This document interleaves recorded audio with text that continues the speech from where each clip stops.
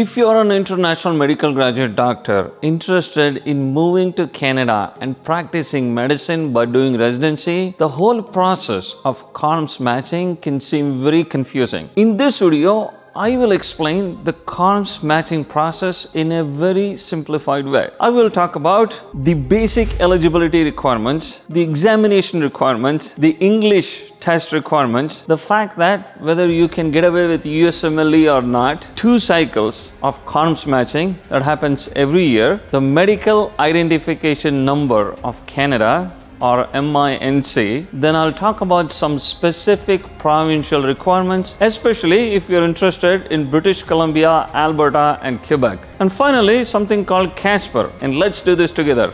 There are 3 basic eligibility requirements. Number 1 is you must be a Canadian permanent resident or Canadian citizen. Canada has put this mandated rule. Whereas in the US, if you're applying for residency, you don't need to have any visas or any green card. Just to compare. The second requirement is that your medical college or your medical school must be recognized by World Health Organization.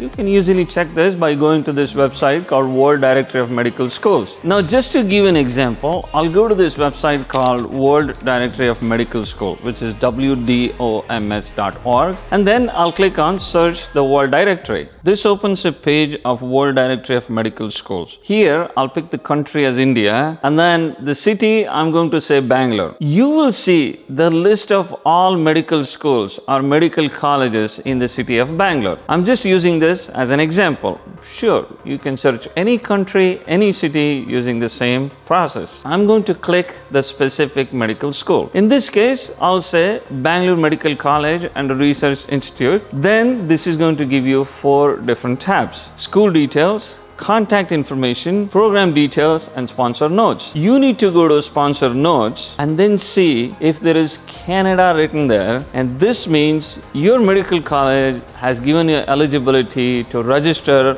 for Medical Council of Canada and then subsequently apply for CaRMS matching. Now, if you're interested in the US, you would see a similar note from ECFMG USA. The third basic eligibility requirement is your graduation date. You must be graduated by July 1st, the year you're going to start a residency. I'll give you an example. Let's say you want to start your residency in the year of 2025. This means you must be graduated before July 1st of 2025. For a Canadian medical graduate, this is what happens. If this person is interested in starting residency in 2025, they start their process of applying in September of 2024 when the application opens. This is a process of few months, and then before they are expected to start the residency in July, they would hear that they have matched. So this way, they finish their final year of medical school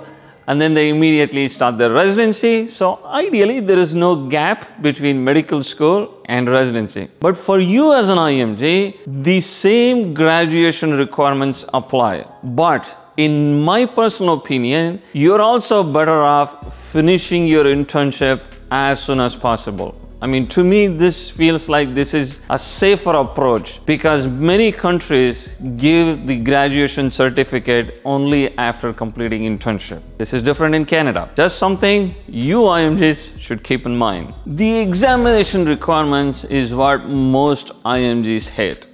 The examination process has gone through many different changes over the years in Canada. So when I started my process in Canada, there used to be an exam called MCCEE, which stood for Evaluating Examinations. This MCCEE exam thankfully does not exist anymore. Canada has also not taken MCCQE2 at this point of time. To summarize, the only examination you need is MCCQE1. Well, I said only, but there is another OSCE-based examination that you need, and this is called NAC, a National Assessment Collaboration.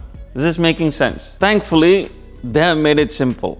All provinces take MCCQE1 and NAC examination.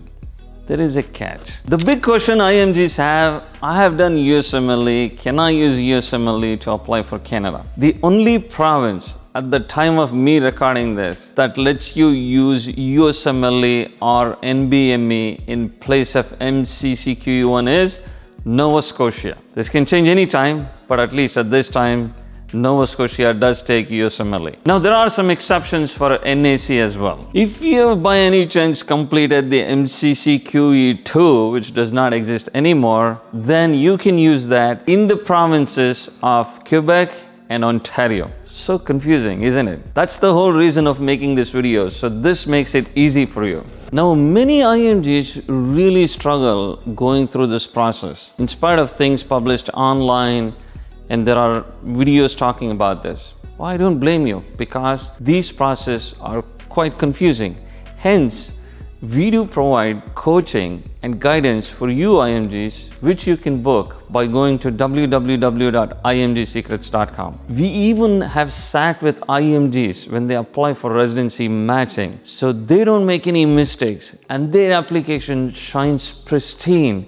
So they significantly increase the chances of them getting matched. Is this making sense? How you can make use of this? Now on to the English examination requirements. At the time of me recording this, there are 3 different types of English exams that you can use for CaRMS matching. Number 1 is called CALPIP, which stands for Canadian English Language Proficiency Index Program. The second one is IELTS, International English Language Testing System. And this is what I took when I moved to Canada. And the third one is OET, Occupational English Test. Now listen to this carefully as this can be really confusing. If you take the CALPIP, you must take the general version of it and you must get a score of more than 9 in the same setting with all the modules. If you take IELTS, you could take it on a paper, on a computer in your home country. Doesn't matter. And this is important. In IELTS, you must get a score of more than 7 in the same setting. What this means is you can have 7 on some day in writing and 7 on another day in reading. The score of 7 must all be in the same examination setting. Is this making sense? With the OET, the Occupational English Test, if you take your OET on a computer, then this exam is good to be used to apply for CaRMS matching. But on the other hand, if you do a paper version of the test, and if you do the test in your home country, then many provinces may not accept this. So confusing. So the safest bet for you, in my opinion, is to just take the CALPIP, or I would encourage taking the IELTS personally because I have taken it. It's a very easy exam and you can pretty much get a score of more than 7 with a bit of training. In Canada, the CaRMS matching happens in 2 phases. They call this the first iteration and the second iteration. The first iteration is for those IMGs who are trained from outside the USA or Canada, essentially in your home country. If you trained in the USA, this is considered an accredited training. Okay, so for you as an IMG, your training would be considered as non-accredited training and you would apply to begin with in the first iteration cycle. Now, there are some spots that gets left unfilled during the first iteration cycle of CaRMS matching. Now, you must be wondering, then why don't they take more IMGs? Well, there are many reasons for that. Anyways, for those IMGs who don't match in the first iteration cycle, who did not apply for matching in the first iteration cycle, you have the option of applying to the second iteration cycle and hope for the best, that you match into your residency program of your choice. In the USA, a similar process exists. So in case you don't hear that you matched on your first cycle, then they do have the option of what is called as SOAP that you can use, but you get a limited time of a few days to apply for that and be successful with your residency match application in the USA. I just figured I'll tell you the differences because I know if you're through the video so much that how much interested you are in terms of getting into residency matching in Canada. You would need a number called the MINC number. This stands for the Medical Identification Number of Canada. Each province has its own criteria when it comes to MINC numbers. The MINC number is essentially a unique identifier assigned to each physician who is practicing in Canada. It's essentially a serial number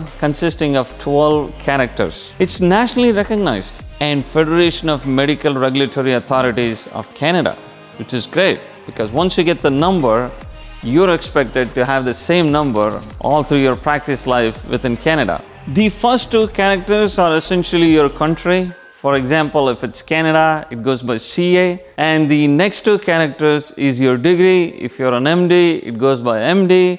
And then there are 7 characters generated, that is a unique identifier, and the last character is essentially to check for errors. So the MINC website does give an example of how an MINC number would look like. For someone from Canada who is an MD, it would say CAMD 12345678. This is just an example. Anyway, you IMG should be getting this number, which is essential for you to apply for Canadian residency matching. The next thing is there are some specific provincial requirements that you need to satisfy, especially if you're interested in applying for matching in British Columbia, Alberta, and Quebec. In British Columbia, they have established what is called as a clinical assessment program, and you must go through this program. Now, the program director of the clinical assessment program has mentioned on their website that they are trying to strengthen the process of the clinical assessment program for IMGs. Hopefully, they are going to take more IMGs in the province of British Columbia.